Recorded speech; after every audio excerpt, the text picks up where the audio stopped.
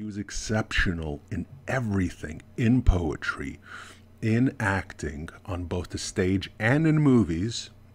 His movies were very popular, and as a musician, he was just unrivaled. There's never been... Welcome to another episode of Modern Retro, where the old school meets the new school, and the new school meets the old school. Let's go.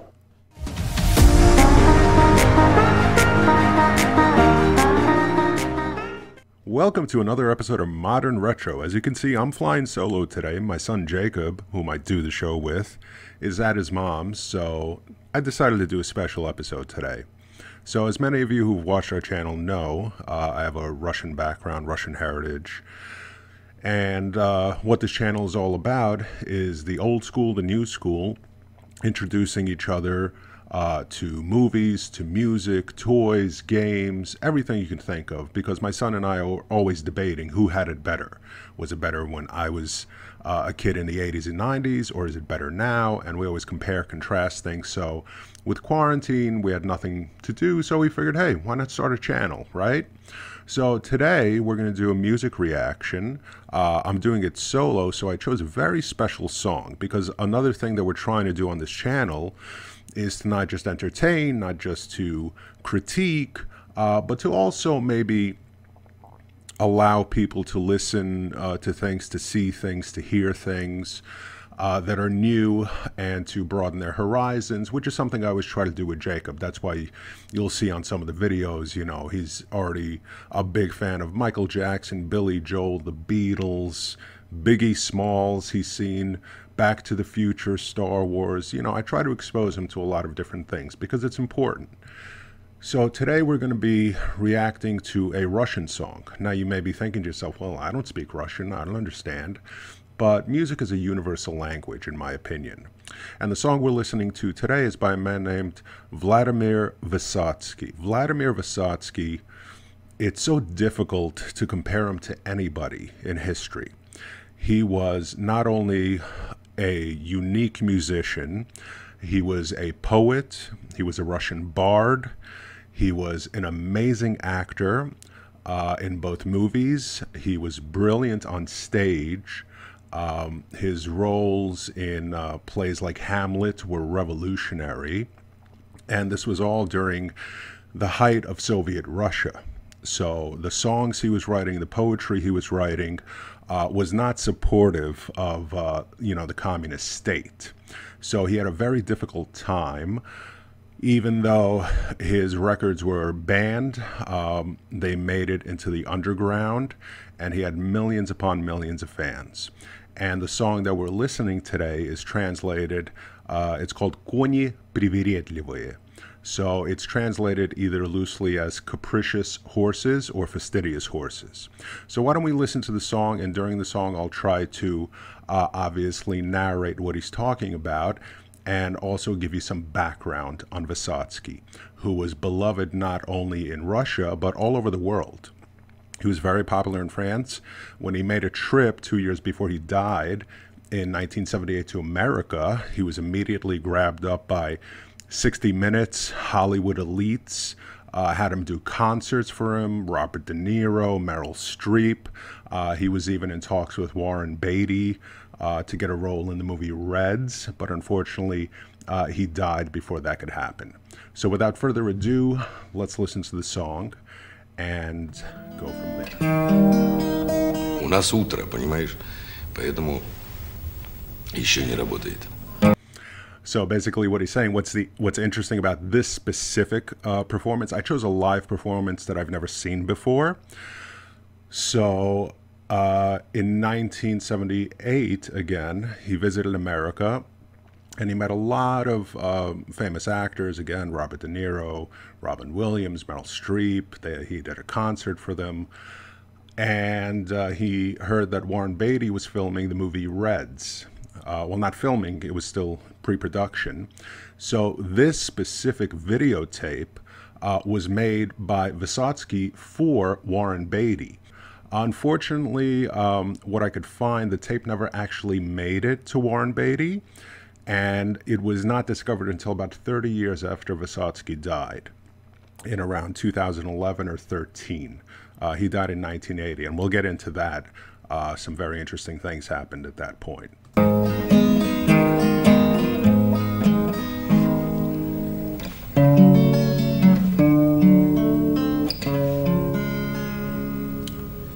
Вдоль обрыва, понад пропастью, по самому, по краю, я коней своих нагайкаю. Now, right away, for anybody who hasn't heard Vysotsky sing, you might recognize him. They've used this specific song. It's probably his most famous song in a lot of movies, including in the 1980s in White Knights with Mikhail Baryshnikov and Gregory Hines. Recently, it was used in the Tom Hardy movie. I forget the name of the movie, but it's where he plays a cage fighter. And when he's actually fighting the Russian, played by Kurt Angle from WWE, Kurt Angle's entrance music in the movie is this song specifically. So for those who haven't heard him, you can obviously right away tell his voice is very, you know, he actually had a throat condition, and it was very painful for him from what I've read and understand. But he refused to actually have it fixed, even though it was very painful for him, because it would alter his voice.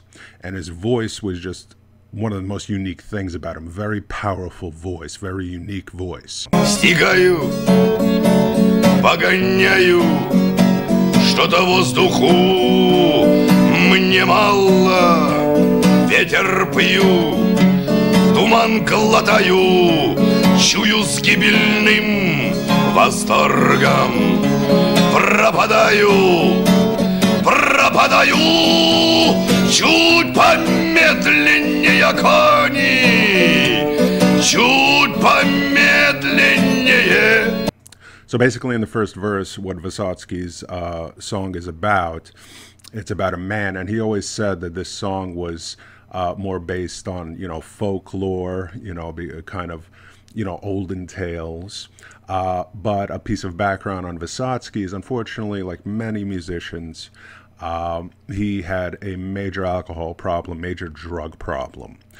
So horses are the big metaphor in this song. That's why it's called Fastidious Horses or Capricious Horses. Koni, Priveredlivye.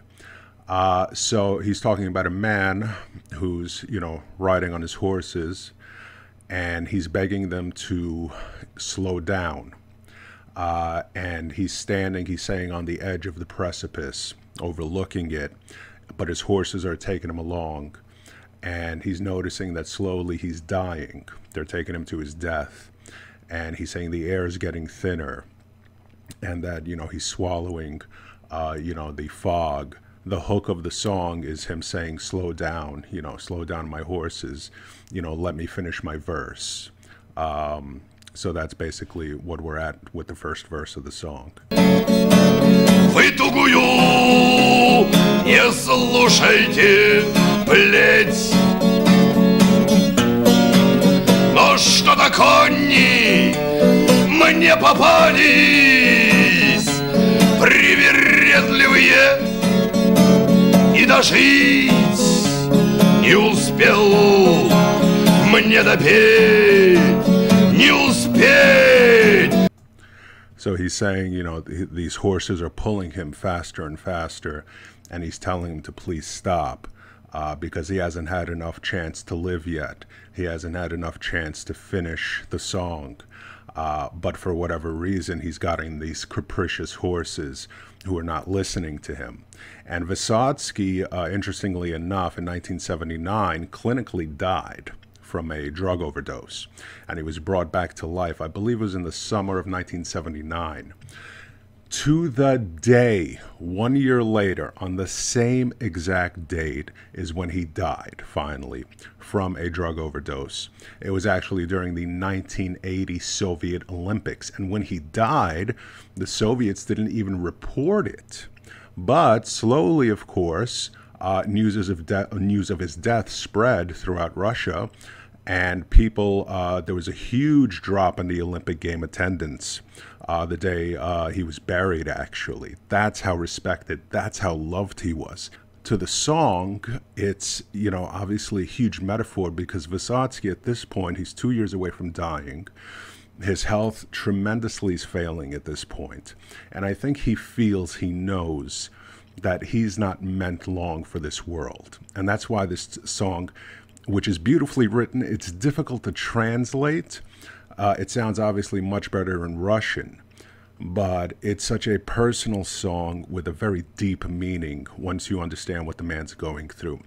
Я коней напою, я куплет допою. He's begging at this point to let him finish the song. На краю.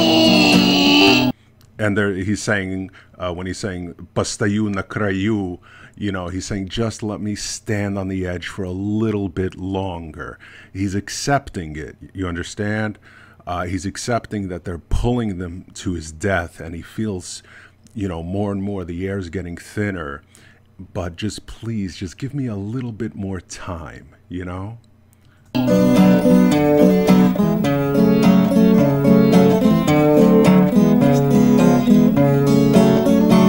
Вы успели в гости к Богу, не бывает опозданий. So this is the last verse. So at this point, he's saying, we've made it in time to see God. And he's saying, не бывает опозданий. So basically that would translate as to, you know, you can't come late, okay? There's no such thing as arriving late for your meeting with God.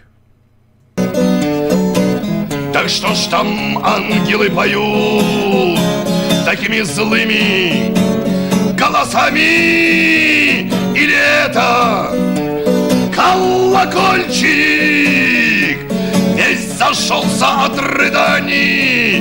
Или я кричу коням, чтоб не несли так быстро сани?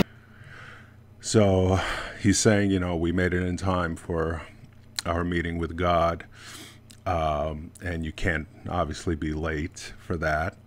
But then he's asking, but why are the angels, you know, so angry? They're singing with these angry voices. Or is it the bell that's filled, overflowing with tears because of my horses? So, I mean, it's so poetic, it's so beautiful. I'm not doing it, you know, justice because, again, you know, literal translations are very difficult. In Russian, it just sounds so much better and so much more emotional. But even that, I think, from the way he's singing it, even if you don't understand what he's saying, you could just feel the emotion, you could feel the energy, you could feel the pain. It's such a beautiful, beautiful song. Чуть помедленнее, кони. Slower, my horses. Чуть помедленнее. Умоляю вас, вскачь, не лететь.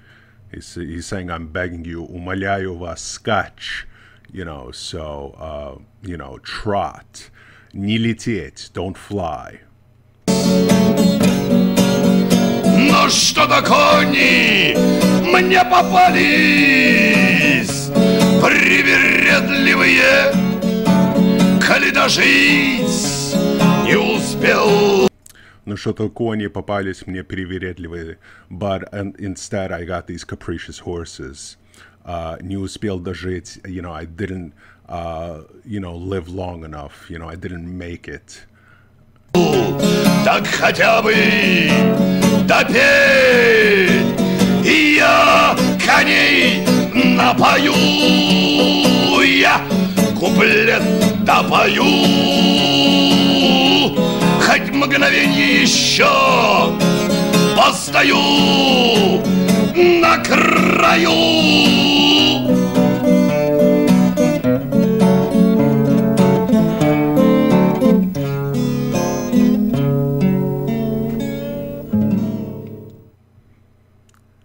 So yeah, a very emotional song. That was a beautiful live performance. There are other live performances that are better, but I wanted to react to one that I haven't seen before because I've heard the song so many times. The studio version I do not like. So eventually, after Vysotsky died, and obviously Soviet Russia was getting closer to, 89, the Berlin Wall fell. Then in the early 90s, obviously, Soviet Russia fell, Gorbachev came in, then Yeltsin. So after his death, they started lifting the bans slowly but surely, and then eventually Vysotsky received all of the recognition that he didn't get in his life. There were buildings named after him, streets named after him, ceremonies. There's a museum now in Moscow dedicated to Vysotsky. There's pilgrimages to his burial site. There's statues erected, on and on and on. I mean, the man is still to this day, 40 years after he passed away, is still beloved in Russia, and one of the most talented people that Russia's ever produced. Again, not just that, he was an actor who, did, some things on the side. He was exceptional in everything, in poetry, in acting, on both the stage and in movies. His movies were very popular, and as a musician, he was just unrivaled. There's never been, even somebody like, Bob Dylan, he was just a folklore hero. Dylan was known because obviously he received backing and support, but Vysotsky did all this with just nothing, with basically being tailed by the KGB 24/7. His concerts were all underground. They were basically like speakeasies almost in America in the Prohibition era. In the 20s. So if they were found, they were immediately broken up and people were arrested. So he gave only one official televised performance the year before he died, I believe, in 1979. But again, unfortunately, he had major alcohol issues, major drug issues, suffered an overdose where clinically he was dead for several minutes. But his personal doctor revived him in the hotel room. And then, unfortunately, at the age of 42 in 1980, he passed away from a drug overdose. 1 year exactly to the date from when he was clinically pronounced dead in 1979. But again, I highly recommend, if you have time, to definitely read up on him. Check out the 60 Minutes interview he did in 1978 when he came to America. And check out his music. His music, and there's plenty of translations on YouTube available in English or whatever language you speak. And his music is just amazing, absolutely beautiful. So I hope you enjoyed this. I hope maybe, a few people discover somebody that they never heard of and gain an appreciation for him. And Jacob will be back here tomorrow, so no worries. We're not going to do any more solo shows. And we'll be doing some music reviews. We've received a lot of suggestions from our listeners, commenters, so thank you very much. Shout out to a few of our top commenters this week. Wunderkind, Assignments 3300, Social Media, and my favorite, Atticus Finch. So thank you very much for your comments. We appreciate it so much. It means the world to us. It's giving us something to do during quarantine, and hopefully it's giving you a little bit of entertainment. So for Modern Retro Show, I'm Eddie. For Jacob, he's on assignment right now, but we'll be back with more episodes. Thank you very much for watching, and if you enjoy the video, post a comment below, like, subscribe, means the world to us. I'm Eddie. This has been Modern Retro Show, and we'll see you next time.